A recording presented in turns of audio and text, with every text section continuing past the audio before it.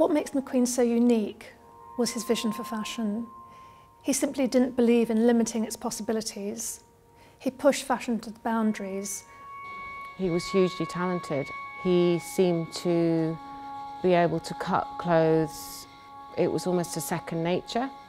It wasn't really difficult for him. It seemed very easy. I've never really experienced that before.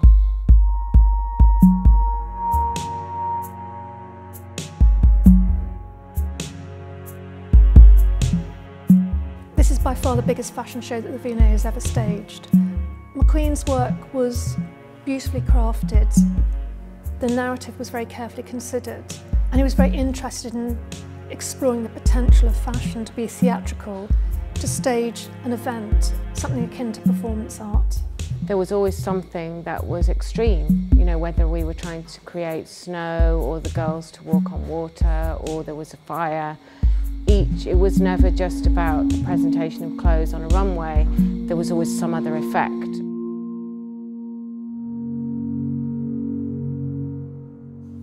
What I think is so beautiful about this exhibition is that it doesn't just hold the spirit of McQUEEN, but it holds the spirit of all of those who cared about him and worked with him and for him.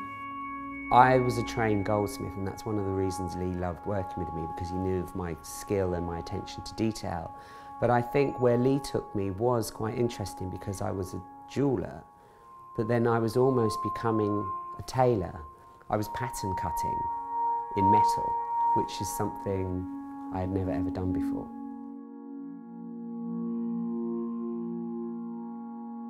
He used to come to the V&A archives regularly, and he was very enthusiastic and very knowledgeable about fashion history.